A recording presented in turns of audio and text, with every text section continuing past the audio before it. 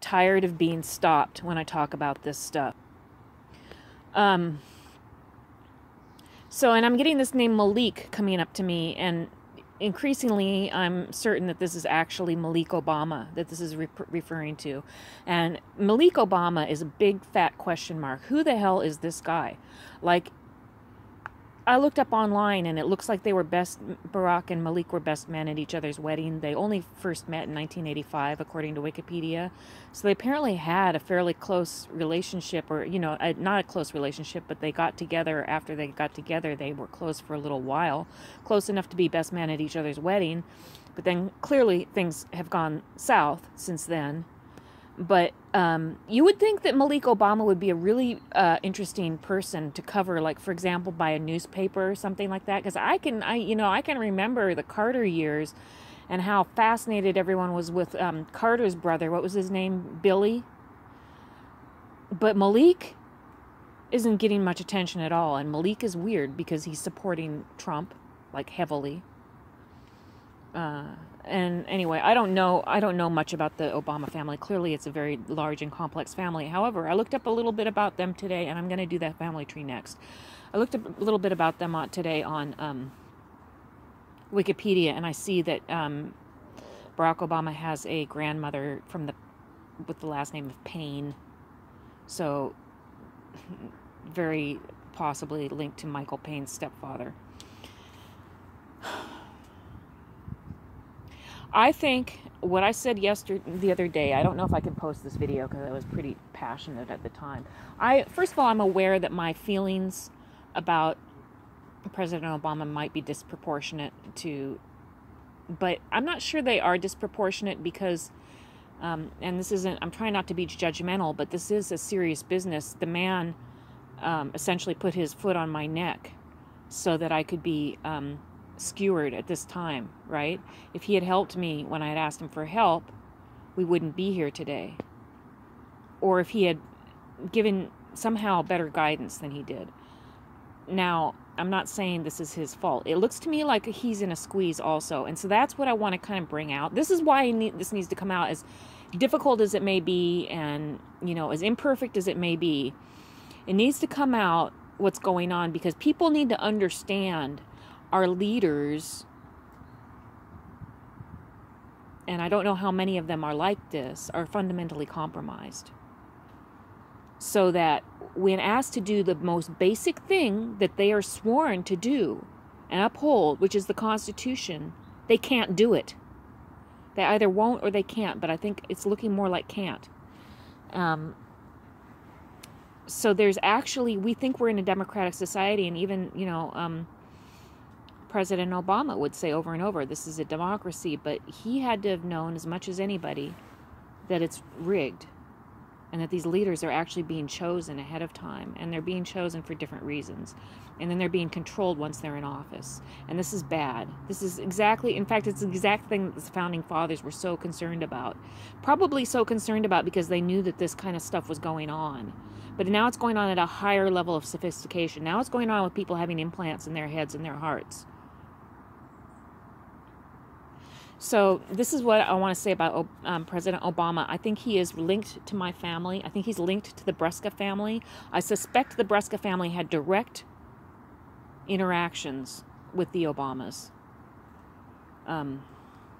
in Africa.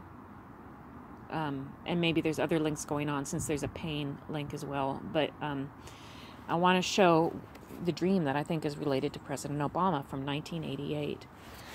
And this is when I lived in Minneapolis. I was living let's see. This dream is from March 28th, 1988. So at this time, I just looked up on Wikipedia. President Obama was living in Chicago at this time, and I was living in Minneapolis.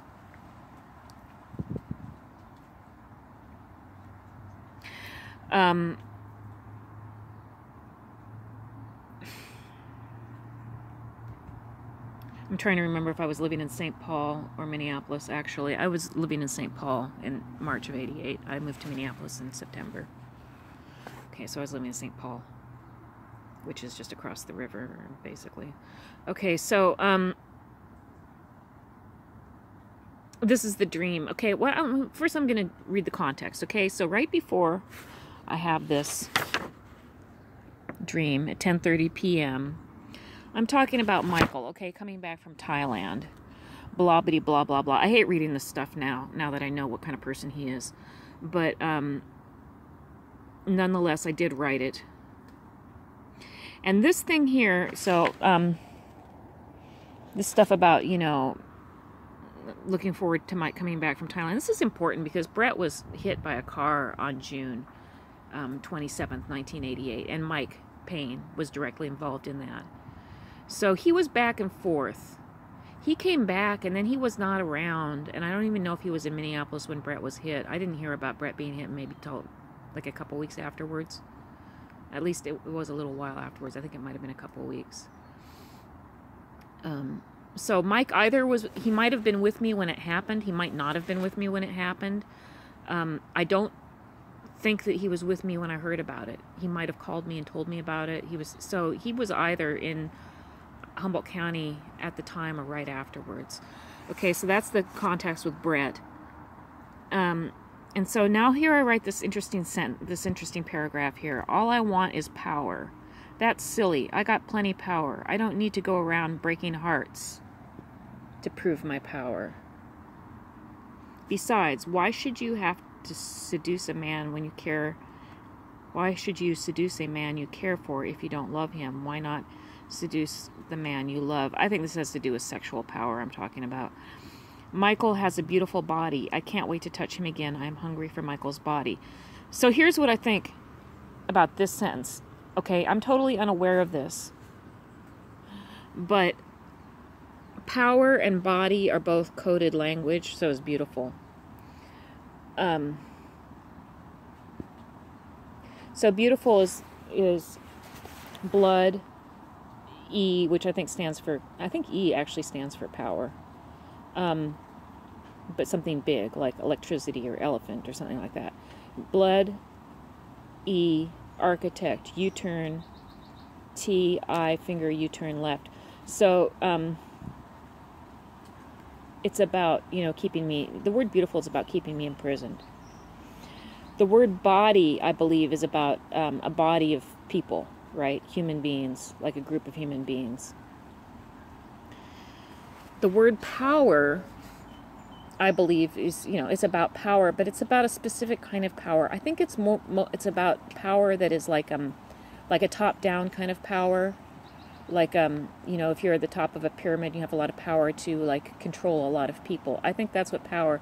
And so when you say things like white power, it's the idea of oppression, really. I think that's what a power is linked to. It's not what I meant here, really. But it's what... I don't want I don't want this journal to get wet, but it might. Anyway, so that's power. And breaking hearts... Well, now I know that they call us the heart, but I also now know that we have implants in our heart. And I also know that some of the implants went into my body in around 88. I think some of the implants went into my back around 1988. I know I already had implants in my back as a child, but I think more went in while I was living in either St. Paul or Minneapolis. Is it possible that the heart implant went in at that time? And that would be significant. Because Minneapolis is starting to get bigger and bigger and bigger in terms of the corruption with regards to all of this. I had to come inside because it's getting really wet out there. Okay, so when I say Minneapolis, I mean, I'm basically using shorthand. I mean Minneapolis and or St. Paul, even though they are two different cities and maybe even in two different counties, I'm not sure, but... for me, you know, when I was living in St. Paul, I was living in the Midway area of St. Paul, and after that, I lived in Dinkytown, Minneapolis. So when I usually tend to say Minneapolis, but I mean both, either or both towns. Okay, so I'm writing here about power. I'm writing here about Michael Payne and his quote-unquote beautiful body. And so then I go to sleep and I have this dream. Okay, finally, I think it's my brother, mother, and me. Finally, we make it to island. After rowing erratically from plane on a little boat you have to stand on. Someone comes to greet us bringing an American flag. The cloth has a floral background. And so there's my illustration of that.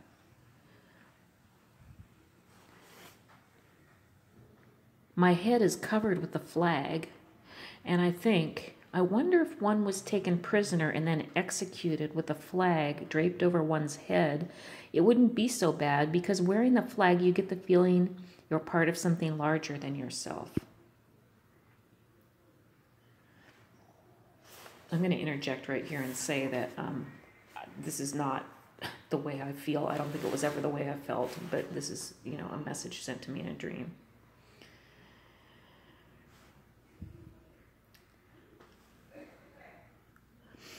The man, the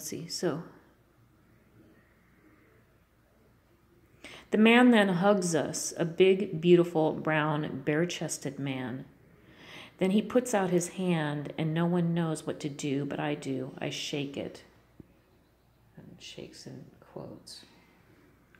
He shakes hands a little differently, though, and I let him show me. This is Malaysia, I think. My mother and brother are there. My mother comes and laughs and pats him on the chest like he's so amusing and cute. I just flinch with pain.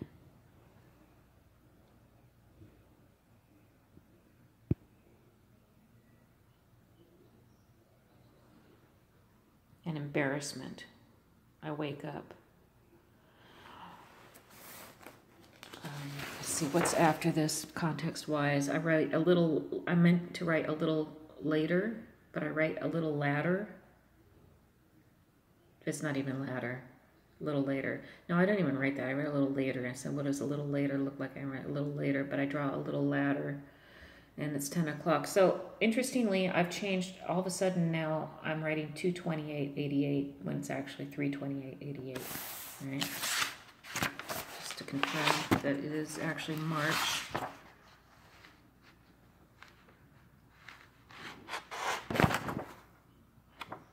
Premonitions. I wish that I really understood back then that I was actually having premonitions of different sorts. Well, let's see. We can tell it was March. Okay, it was definitely March. Okay, so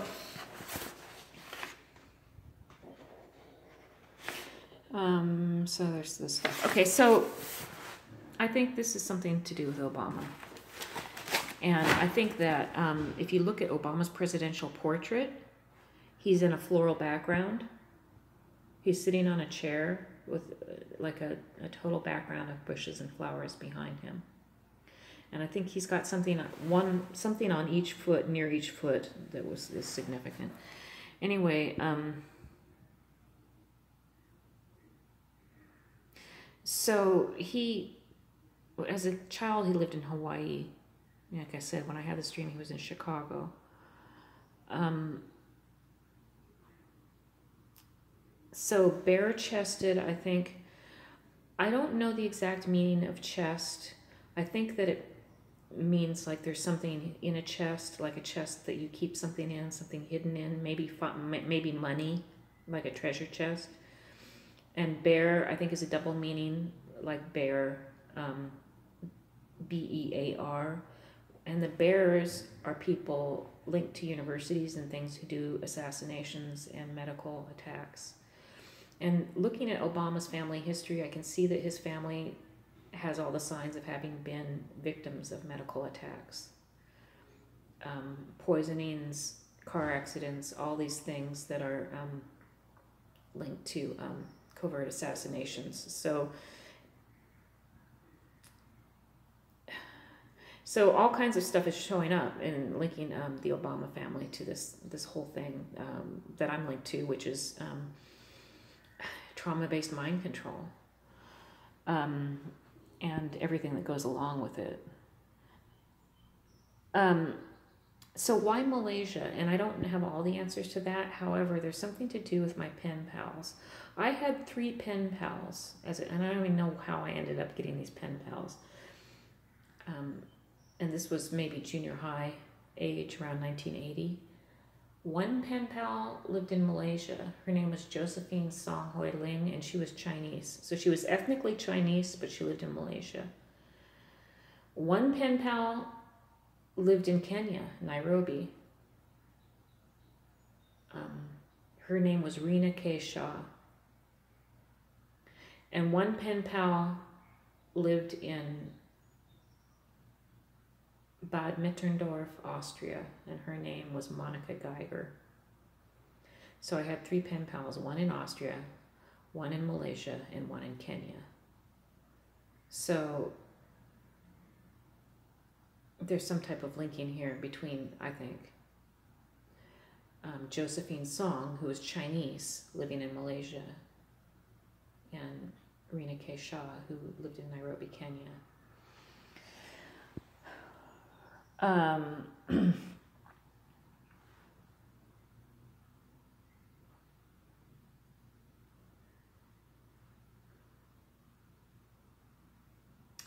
I was embarrassed when my mom handed Mike Payne all that change because I thought she was being disrespectful of him, and now I know that she was basically selling me to him symbolically.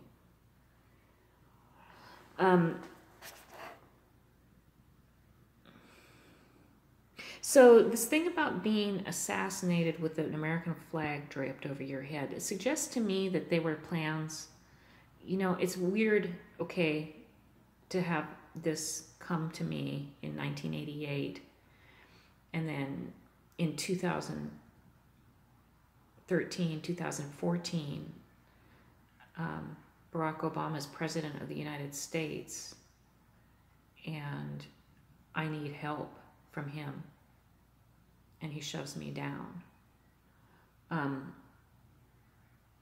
So this here suggests that this is like, either it was planned out ahead of time, something like this, or the plan that, or what ended up happening was modeled partly on my dream, or both. But I think it's probably a little bit of both. So I think it was this idea that they knew that they could bring, or believed or wanted to try bringing Obama up into power in the United States, and control him so that if I, needed his help, I wouldn't get it.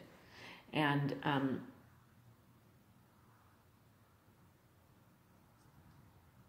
he probably also has implants around his heart and other parts of his body. So that's what I think the meaning of this dream is. And then another place where I think Obama shows up before he's president, and it's probably actually a few places, because it sounds to me like he's actually was somebody that was subject of a lot of focus of this mind control system. But another place that he appears in a fictionalized form is in the Frasier series, which is about psychologists in Seattle, Washington. And it's the character of Cam Winston. And the character of Cam Winston is sort of like a mirror of Obama, in that Obama's mother was white and his father was black, and Cam Winston's mother is black and father is white. And there's an episode of Frasier where Cam Winston, and then think about the name Cam Winston. The name Winston comes up a lot in this too. In fact, there's Winston in that movie called Broken Flowers. Right? There's a character called Winston. And Cam, like camera, right? And wins a ton, right? So somebody who's linked to the camera. This is the trafficking situation around us, which I understand is used for progress, professional progress. Not just making money and getting new cars and stuff, but also professional progress. Education. Harvard seems really linked into this, and also probably Stanford. Among other schools. I'm sure there's a lot of schools. And University of Washington is associated with this because the Obamas you know, and that never, I read on Wikipedia, and there isn't really an explanation for why this is, that Barack Obama's mother brought him to the University of Washington in Seattle when he was 1 year old, which would have been, I believe, at the time my dad was attending school at the University of Washington.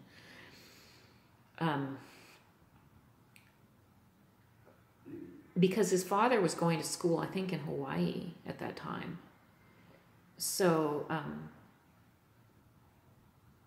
there's some big question marks there. But I don't think it's really a question mark for me so much as just, okay, I think that just says to me that there was, he was a subject of focus. It's mind control system.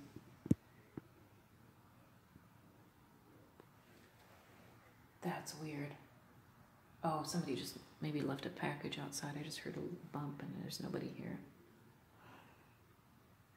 Anyway, let's see if that's what actually happened. Yes.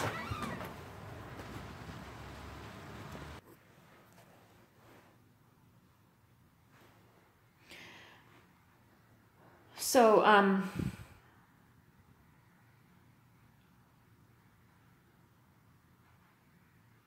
what this means is that there's people controlling the president, right? There's somebody controlling, you know, maybe not everything the president does, but certain consequential things and things linked to me. And this link to Malaysia and Josephine's song is interesting because there's some kind of thing, there was some kind of interaction with Obama and China, the leaders of China. I'm under the impression that, in a sense, the leaders, I mean, there's various people trying to hold this situation hostage. Some of them are Americans, but some of them are not Americans, and I think some of them are Chinese.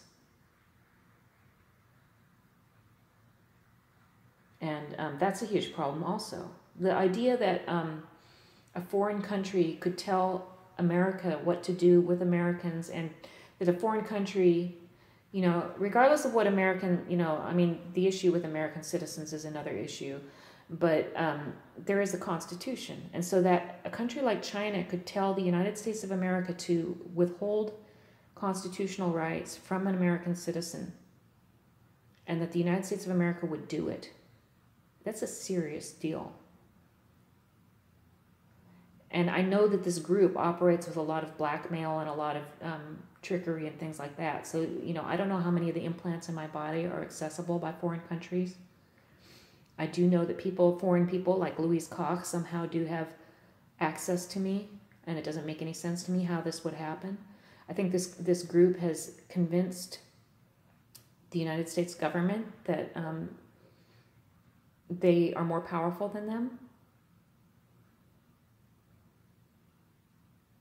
So, you know, there's a lot of serious problems here.